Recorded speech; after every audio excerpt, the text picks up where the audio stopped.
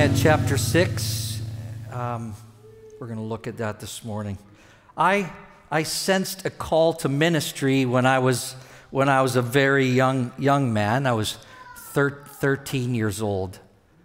I had a radical encounter with Jesus at that time, and Jesus became more precious to me than anything else. I was laid out on the ground as I was in his presence and felt like I could do nothing else but pastoral ministry, and was awaiting that day. As a matter of fact, when I was 19 and 20, I thought that maybe God had passed me by because I wasn't a pastor yet. Looking back, it's very hilarious. Charles Spurgeon, the great British preacher, the Prince of Preachers, said this of the ministry. He said, if you can do anything else, do it. Meaning that pastoral ministry is not for the faint of heart. Well, I've been plugging away for 33 years now, and I know I only look 33. But, and if there's any gray hair, I owe it all to the ministry. In the ministry, I've seen some really good, and I've seen some bad, and I've seen some really ugly. Despite the ugly days, and sometimes months, and maybe even years, two things have held me. Number one, Jesus is more glorious and worthy of my every breath. That has held me. And number two, if Jesus shed his blood for his church, it must be really important to him. And if it's really important to him, it should be really important to me. John Stott, an English Anglican cleric and theologian who has passed, a great writer of many books, he said this of the church: if the church was worth his blood, is it not worth our labor? The privilege of serving it is established by the preciousness of the price paid for its purchase. If it was worth his blood, is it not worth our labor? Paul the Apostle, writing to the church in Ephesus, in Ephesians 4 and verse 1, he says this: I urge you to live a life worthy of the calling you've received. This isn't a calling to pastoral ministry. This is a calling that every one of us has received if we're in Christ. He's speaking to every one of us who claims Jesus as Lord. It's a corporate call. It's a call for all of us to be joined together, which has been a work of his Spirit only, that we might walk in a manner worthy of his glory and his great name. Arthur Wallace is another Brit. I'm quoting some Brits this morning. British Bible teacher and author. Listen what he said. He says, if you would do the best with your life, find out what God is doing in your generation and throw yourself wholly into it. So the question we might ask is, what is God doing in our generation? I would submit that he's doing the same thing he's been doing down through the generations, and that is calling a people to himself that would fear him above all else and live their lives for his glory above all else. don't know if you remember that far back, but 6 weeks ago, as Pastor Norm opened up the series in Nehemiah in chapter 1, he said this. He said, Nehemiah's story is our story too. Yes, it's a story about the rebuilding of walls, but it's also a story about the rebuilding of a people who come together by the grace of God, under the Word of God, and are committed to the glory of God and to being a light to the nations. And he continued by saying it's a story that displays in narrative form the call of the church, which is being built up as living stones, with Christ being the cornerstone. It was the fear of God we saw last week that was Nehemiah's motivation to confront the broken down ways of God's people. And this week we will see that Nehemiah's motivation for completing the rebuilding of the walls, despite increased heavy opposition, is that same fear of God and the glory of God's name. You see, something's got to hold you in the midst of opposition when it comes. Otherwise, you're going to buckle, you're going to give in, you're going to give up.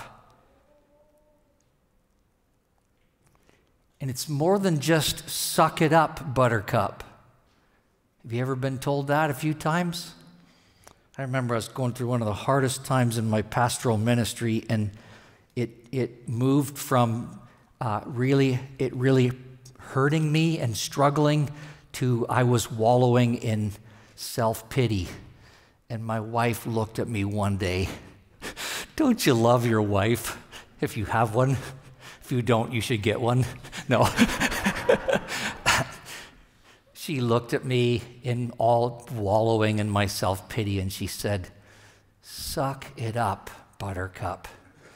And then she continued to give it to me, and she preached the gospel to my soul, and I was a new man. And that is not the only time she's done that in 36 years of being married. Now, where was I? Should never go off your notes, because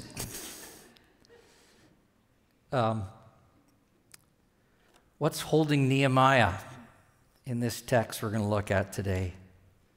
It's the fear of God, and it's the glory of God's name.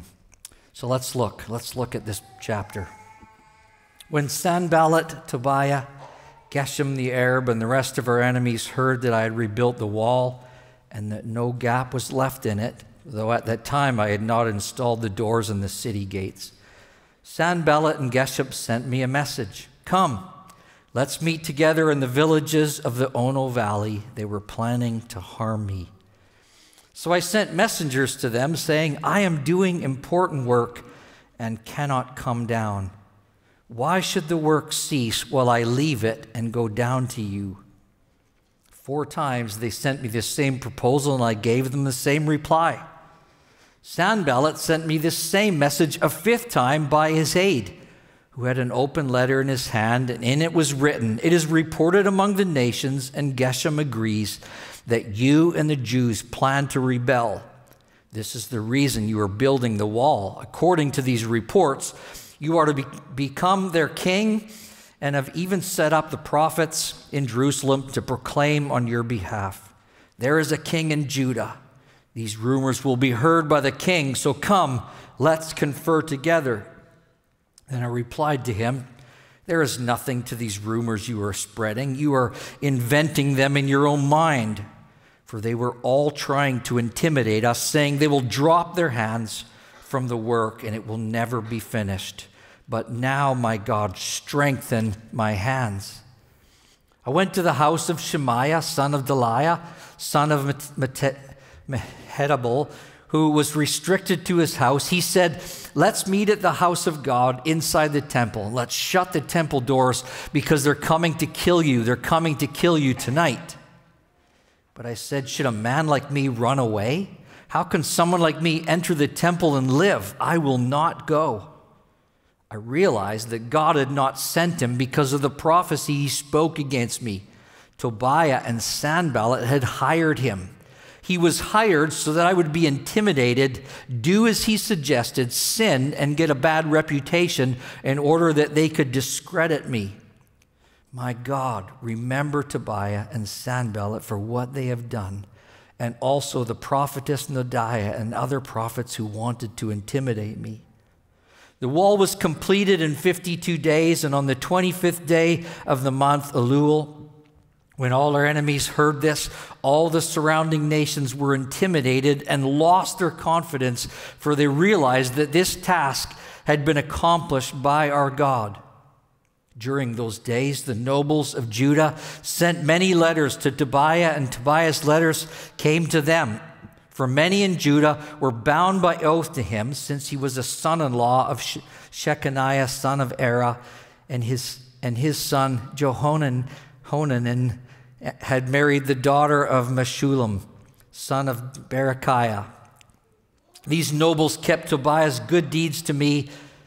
They reported my words to him, and Tobiah sent letters to intimidate me. Let's pray. Father, I pray this morning you'd come by your Spirit. I pray with the psalmist, would you open our eyes that we would see wonderful things in your law?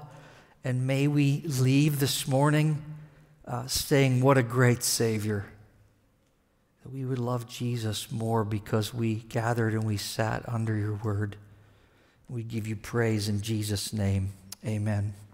Verse 1, we read, when Sanballat, Tobiah, Geshem, the Arab, and the rest of our enemies heard,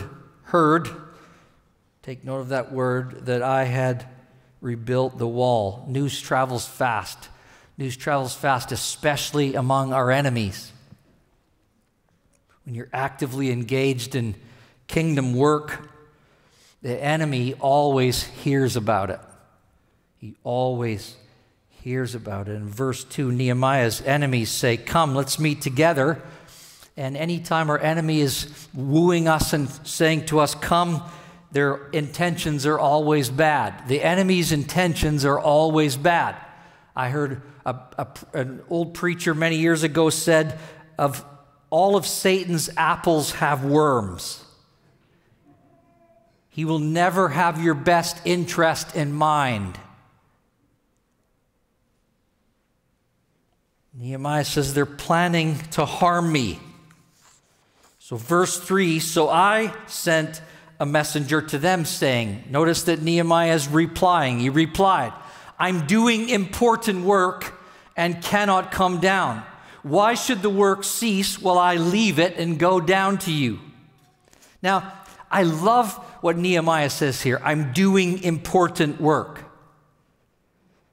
The importance of work, it speaks of high value of the work he's doing. It speaks of there's vision, it's costly work, it's time consuming, it requires energy and effort. And this work is so high in value that I will not come down off the walls. Like Nehemiah, the call of the church is to live out Jesus' mission, and that mission is our work as a church, and it is important work. This high and holy calling is important work. This high and holy calling requires high value. It requires that we value it highly, that we put time and energy and effort into it. Only the fear of God and the glory of his name will cause you to see what you do in the kingdom as important work. I want to ask you a question right at the outset. Are you convinced about this? Are you convinced that kingdom work is important work? I think we need to be freshly convinced of that on a regular basis. Some of you are here this morning and you've had a bad church experience, maybe several bad church experiences. Maybe you're sitting on the sidelines because of it, not involved because you've lost sight of the importance of kingdom work. Maybe you've been burned in the past, and if I had a show of hands, I think I would see many. When you think of throwing yourself into a local church, working along other brothers and sisters side by side, rolling up your sleeves to do kingdom work, to be honest, it freaks you out a little bit. And then there's the opposition that you're assured of because our enemy doesn't want to see God's kingdom advancing or being built. He's been opposing God from the beginning. He's been opposing God's work from the beginning.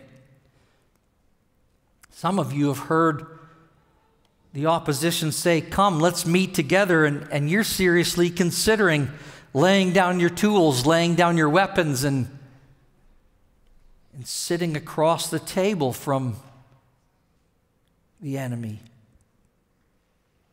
You know, we hear a lot in this day and age of deconstructing. And I've walked with Jesus a long time. I think I've deconstructed more times than I can imagine. It's not a bad thing to deconstruct from time to time. The definition of insanity is doing the same thing over and over again and expecting different results. We should deconstruct. But in a sense, when you start to deconstruct and you're going through something and you got big questions, whether it's about the church or your involvement in the church or the kingdom of God and kingdom work, when you start pulling threads, when the final thread comes and whatever's at the end of that final thread needs to be Jesus. It needs to, you remember the disciples in John 6 when Jesus gave this crazy teaching that unless you eat my flesh and drink my blood, you have no part with me. And it says that many left him, and he looked at his disciples and he said, are you going to go too? And what did they say? They said, where are we going to go? You alone have the words of eternal life. Something has got to hold you, and it's got to be more than people that you like at church or your community group or whatever, name it. It's got to be something deeper and bigger and greater. Because opposition, if you're not experiencing it now, it's coming. And opposition will cause you to say, hey, why don't you get down off that wall and why don't you come and let's have a conversation? What's going to hold you and say, no, what I do, the work that I do is important work?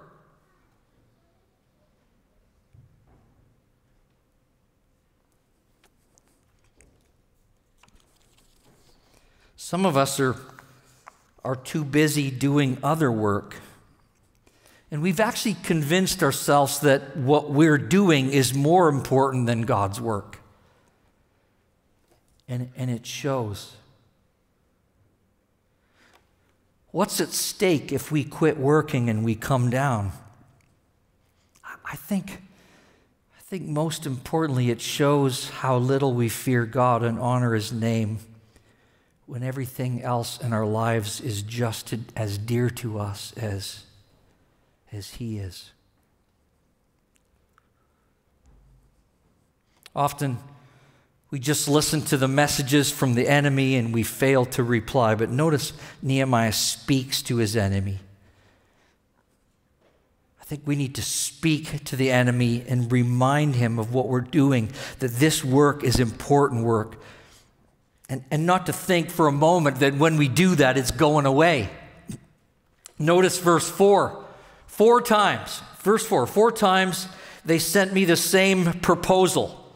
Let's call this plan A. So the enemy sends him a proposal not once, not twice, not 3 times, but 4 times, and I gave them the same reply.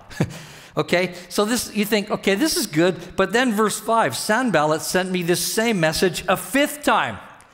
Let's call this plan B, but the 5th time is with a twist. It's not the same, it's different, it's got a twist. Then verses 6 and 7, we see plan B. I mean, verses 6 and 7, let's look at that for a second. And it was written, it is reported among the nations, and Geshem agrees that you and the Jews plan to rebel. This is the reason you were building the wall. According to these reports, you are to become their king and have even set up the prophets in Jerusalem to proclaim on your behalf, there is a king in Jerusalem, in Judah. These rumors will be heard by the king, so come, let's confer together. Verse 8, then I replied to him, there is nothing to these rumors you are spreading. You are inventing them in your own mind. For they were all trying to intimidate us. Listen, the enemy was thinking in their mind, if we do plan A, plan B, we just keep going at them, sooner or later they're going to drop their hands from the work and it will never be finished. Oh, can I tell you that we have an active enemy right now that wants us to drop our hands, that the work of God would never be finished? I mean, that's the goal of our enemy, to stop the work so that it would not be complete. And Nehemiah understands this and he cries out to God, but now, my God, strengthen my hands. Oh, how we need God to strengthen our hands. I don't know where you are. I don't know if you're like fired up about Jesus and you're fired up about the important work He's called you to walk in a manner worthy of the call that we've received and to be part of the family of God and to give your life away for this mission. I don't know where you're at in that. But I know this, that we desperately need to be crying out on a regular basis, God, would you strengthen our hands? Running to Christ on a moment-by-moment basis, asking Him to sustain us in the fight. This is what we see the psalmist often doing, crying out to God for help and strength amidst the struggle. The enemy is always sending messages, always wanting to intimidate, always wanting to discourage and condemn. The Bible calls him a liar and a deceiver. He's crafty and he's always trying to stop the work of God. The devil wants to stop God's work and he will use creative tactics, but they are all lies. 2 Corinthians 2 verse 11 reminds us that we are not ignorant of his devices or his schemes. In Nehemiah 6, and we've seen it in previous chapters, that Sanballat, Tobiah, and Geshem are the three main enemies mentioned. And I would submit to you that our three main enemies are the world and the flesh and the devil. The world, me, and the devil. And these enemies have a particular relationship to one another in the fight against God's work being done. In the Gospel of John, the devil is called the ruler of this world several times. He governs the world system by trying to hide the truth about God. In 1 John 5:19, we know that we know that we are of God and that the whole world is under the sway of the evil one. So the world is under the sway of the evil one. The world is a system of thoughts, values, ideas, and actions that are in opposition to God. The world system rejects God and His Word, and it rejects God's people if you are one who loves God and loves His Word. Don't think for a minute that the world will love you if you love God and you love His church. So there's this hostility between the world system and God. So much so that to embrace the way of the world is to join the world in opposition towards God.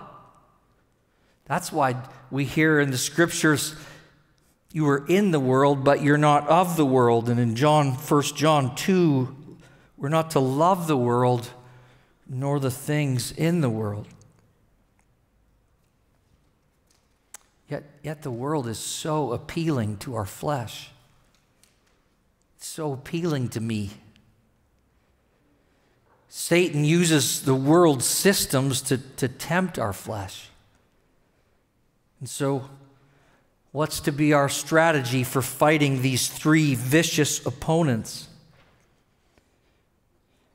Well, Scripture seems to be clear to say that we're to kill the flesh, we're to hate the world system, and we're to stand against the devil. And we do this by fearing God and living for the glory of His name.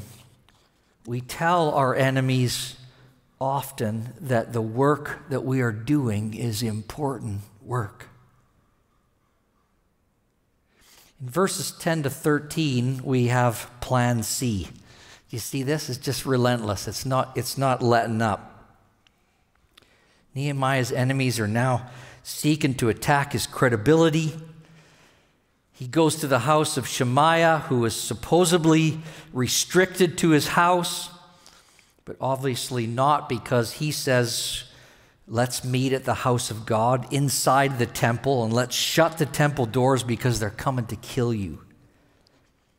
But notice that because Nehemiah fears God and he knows that only the priests can enter the temple, and so he says, I will not go. And because of this absurd ask, Nehemiah is convinced that Shemaiah was not sent from God because his words didn't line up with God's words.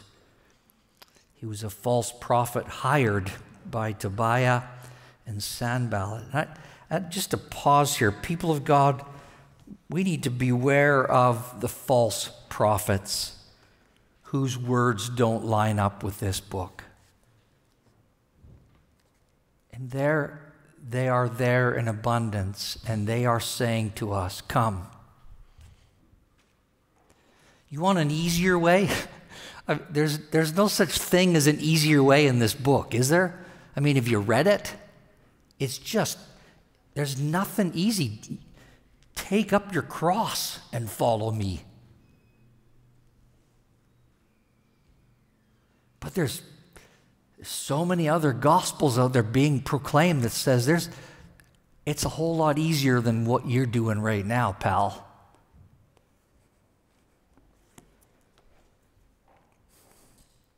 Verse 13, he was hired, Shemaiah, so that I would be intimidated.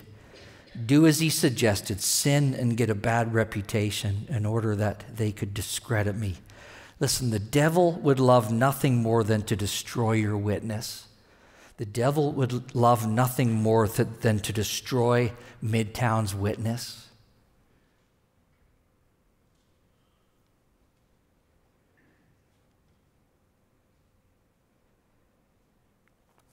What appeared as care or concern on the surface was the desire to have him sin and get a bad reputation. 2 Corinthians 11:14 tells us that Satan disguises himself as an angel of light. I know a pastor who had been married 35 years, and his wife had labored by his side and loved the church, served the church faithfully.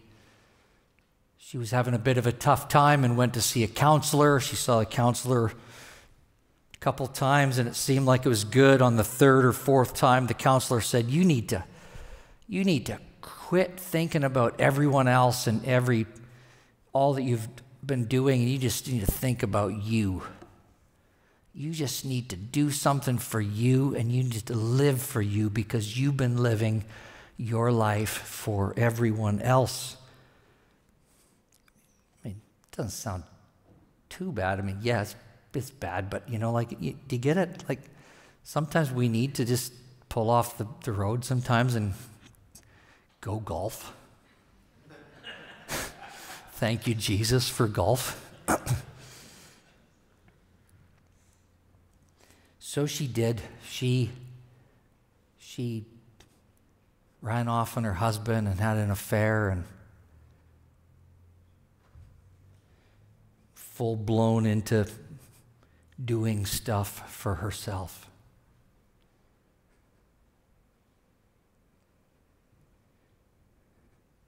there's a lot of voices out there that are saying, come down. All that giving and pouring out your life and serving and laying it down for kingdom work. Are you kidding me? Psalm 73, Asaph is looking and he's seeing the wicked. He's like, surely I kept my heart pure and vain. Look at, they don't have any trouble. It just seems like everything runs smoothly and beautiful for them. And then look at me. Throw it all away. Go ahead, live for yourself. Because Nehemiah fears God and the glory of his name, plan C doesn't work either. Oh, I want to be a guy that plan C and D and E and F and G and all the way to Z and then back in A every time. I want to be the guy that all those plans fail.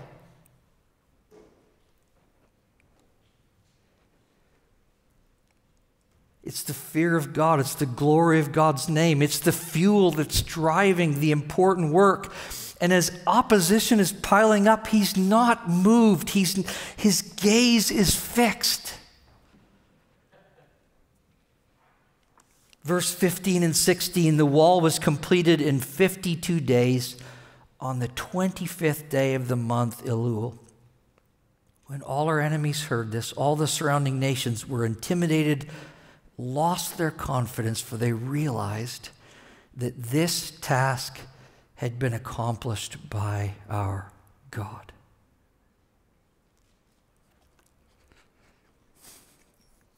We're a fairly new church. I think we could, if I did this little thing right now, let's just think of all the evidences of God's grace in the first year at Midtown, and I just got to show of hands. It would go on. It could go on for hours, I think. Just retelling the stories of God's grace, God's kindness, God's blessing upon us, God's goodness on us.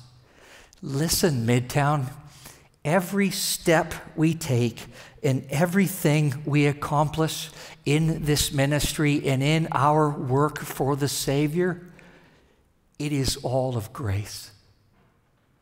It is all of grace. If you are still on the wall and you are saying, I will not come down, you're not doing that because you've pulled yourself up by your bootstraps and you said, I got standards and things and no, you're doing that because the grace of God is holding you and preserving you and enabling you.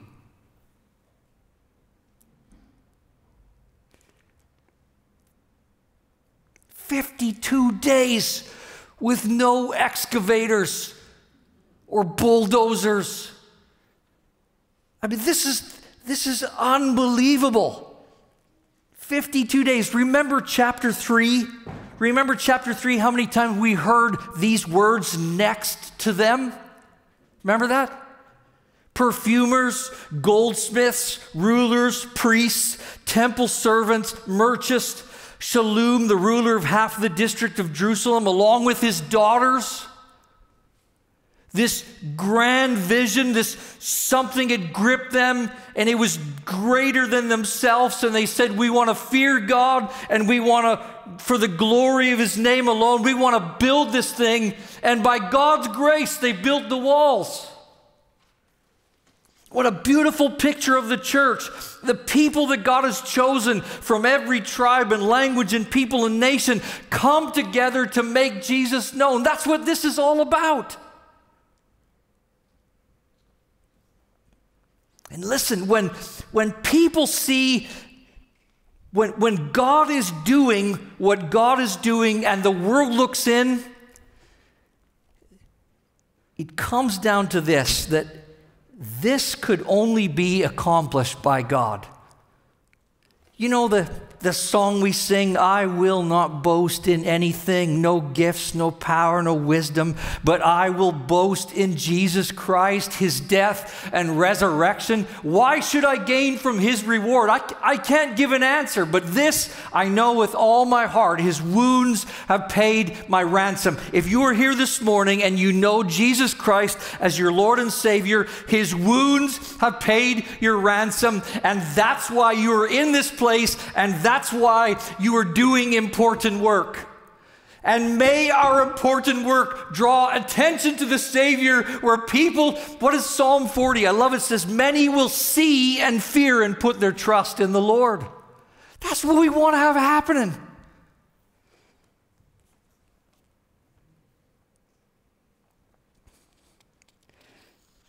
Like Nehemiah, we need to fear God and live every moment for the glory of his name.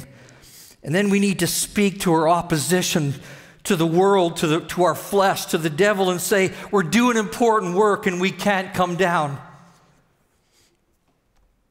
And as I close, we can only do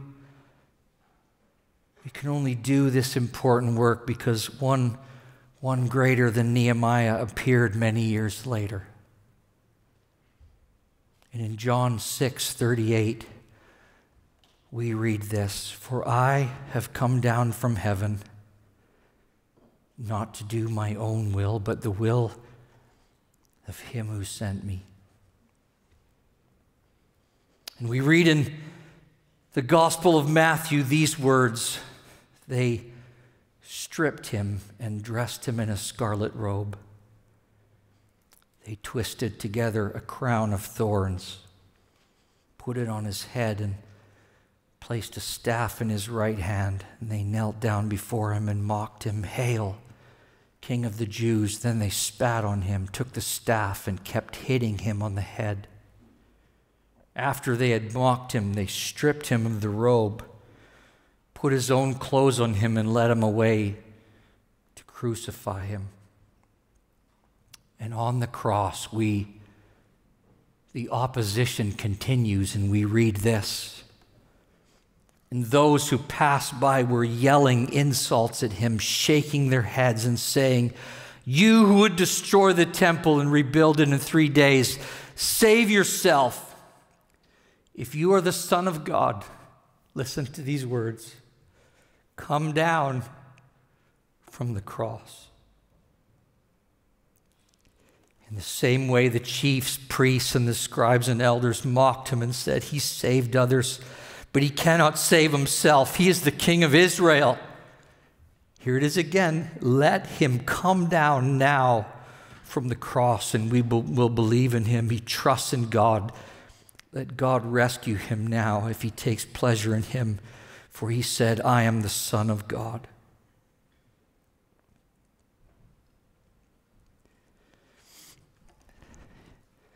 He didn't come down so that we wouldn't come down. Had he come down, somewhere there's a text that says he could have called a legion of angels in an instant. But he stayed there, and he says, the work that I'm doing is important work. And because of that important work, we read in Hebrews that for the joy that was set before him, he endured the cross, despising the shame, and now he's seated at the right hand of the Father, ever making intercession for us. We read in John's Gospel on the cross, Jesus said this, it is finished. Like the wall that was built in 52 days. Jesus said, it is finished.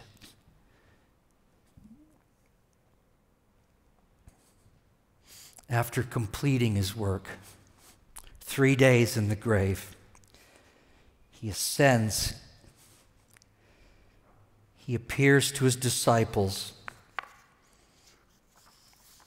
and he tells them to go and wait in Jerusalem, in the city where the walls had been rebuilt, where the people of God were, where the name of God was feared. Go wait. And the promise was to send His Spirit to empower them to witness. Send His Spirit to empower them to stay on the walls and do important work until He returns. So what are you doing? What are we doing? Is kingdom work important to you? Because the Savior shed His blood for you. He shed His blood for me, and if it's important to Him, then should it not be important to me?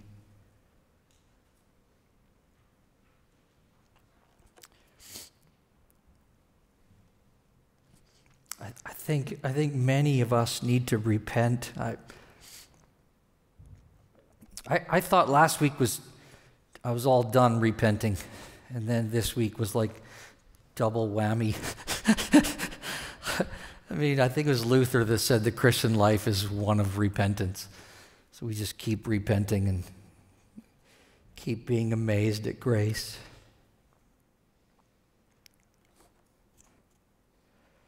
You know when you're really jacked up about something? Like, you think about things that you just like, if I found that sweet spot for you and you're not even talkative, you're not that kind of person, but all of a sudden I hit the right thing and you come alive and you start talking about that. You know that? Like, what is it? Is it the Savior, and is it His important work? Does that move the needle at all for you? Or is there apathy? Is there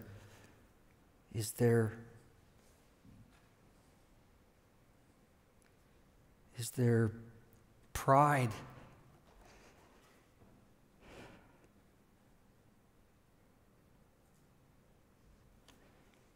The last couple verses in this chapter speak of opposition continuing, even though the walls are rebuilt. And here we are, many years later, and opposition has still not stopped. And it will not stop until Jesus returns. So we need to fight. We need to fight the devil. We need to fight our flesh. We need to fight the world. And we need to communicate on a regular basis. There's something that's holding me, and it's the fear of God, and it's the glory of His name, and I will not come down from that wall. As we close, I want us to take a few minutes to just quiet ourselves, and me not talking and no one else talking, and can we just take a couple minutes? I felt like when I was preparing that sometimes we move too quickly and we don't let it land. And so if there's specific conviction this morning, you need to thank God for that, His love for you, and you need to repent. So can you do that? Just take a couple moments where you are, and let's quiet our hearts before the Lord before we transition to the Lord's Supper and singing together.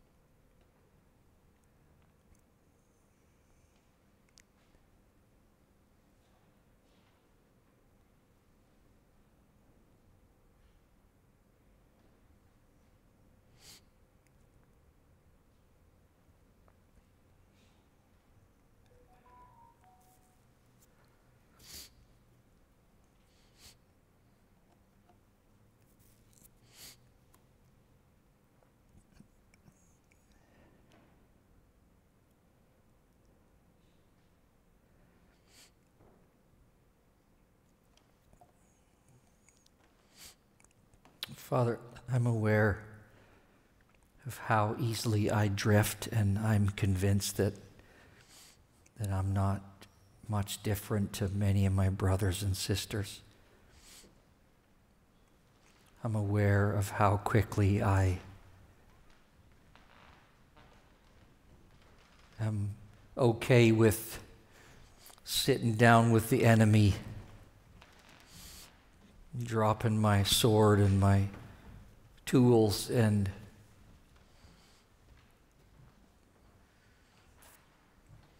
loving the things that crucified you. Father, I pray that you would awaken our hearts in a way that we would fear you and our life would be about the glory of your name. I pray for young people in this room. Lord, for a couple months now, my heart has been so burdened for the young men in this church. Just a deep ache in my heart because of the pull of the world, the longing to say, why would you give your life away to that? Many of them have grown up in the church, and because they've grown up in the church, there can be this temptation to think that's what it's all about, but it's not. It's about you, Jesus, and the need for them to encounter you and to see you and to behold you and to say you're worthy of everything. And so I pray for the young men. I pray for the young ladies in this church. Don't let the next generation be missing or gone, but let them be the ones that are leading the charge, that are so fired up about the glory of your name, and they fear you, and they love you above the rest.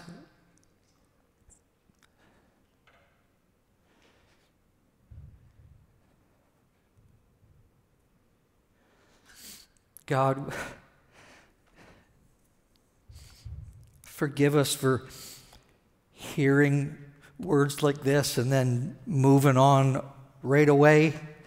Let it land, let it sit in our hearts, let us mull this over, let us change us. We don't want to be people who are just listening and then there's no transformation. Transform our hearts.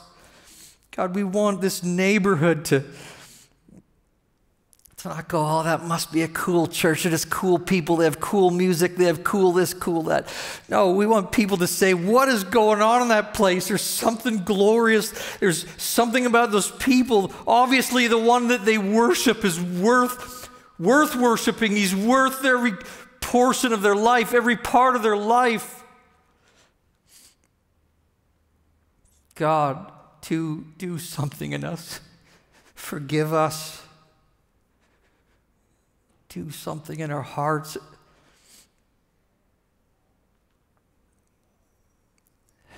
And as we come to this table this morning, help us to remember you didn't come down.